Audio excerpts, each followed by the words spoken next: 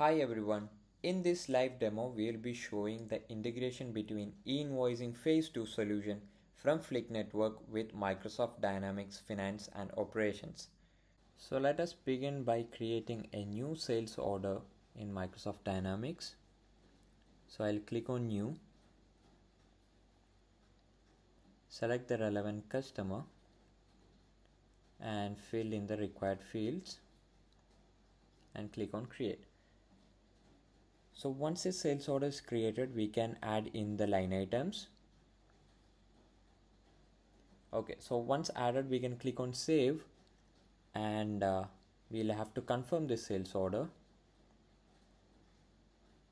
Okay, let's wait for this process to get completed.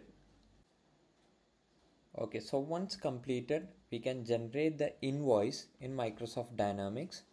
So till here, it's the normal business procedure for raising the invoice. So I'll post this invoice in Microsoft Dynamics in order to create the e-invoice.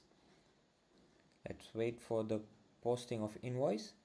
So once the invoice is posted, you can go to the properties section where we have a custom button called e-invoice. Once you click on that, you can see the ZATCA message getting updated as cleared and the status showing as successful, which means that the invoice has been cleared.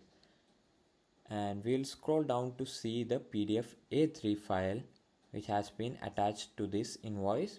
So this is a demo format just to show you the PDF A3 compliance, which is mandated by ZATCA for phase 2, and we will be designing this PDF according to your current invoice formats. Now let's take a look at why this is a PDF A3 and not just any PDF file.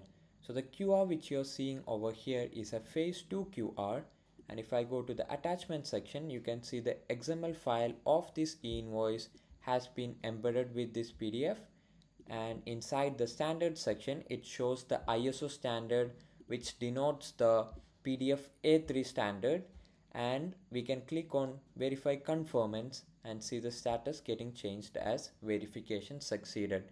So this is a paid application, and if you want to test it out for free, you can visit demo.verapdf.org where you can browse the PDF file, then click on next, and over here you can see the compliance showing as passed, and with the validation profile is also written over here. So there are many rules in order to comply with this PDF A3, and it has passed all of these checks. So this is how we validate a PDF A3 file, and that's all in this integration video. Thank you.